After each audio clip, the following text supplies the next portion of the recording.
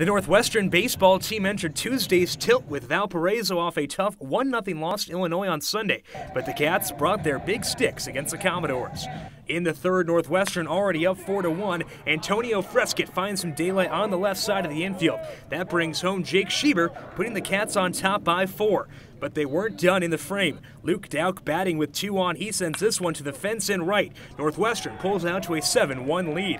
Next inning, the offense keeps on chugging. This time, Schieber finds the gap. Joe Hoscheit and Scott Heelan come on home.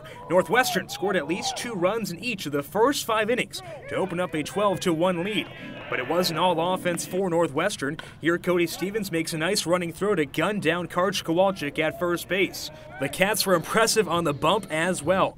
Ethan Bromschreiber tossed 2 scoreless innings, allowing just 1 hit with 1 strikeout.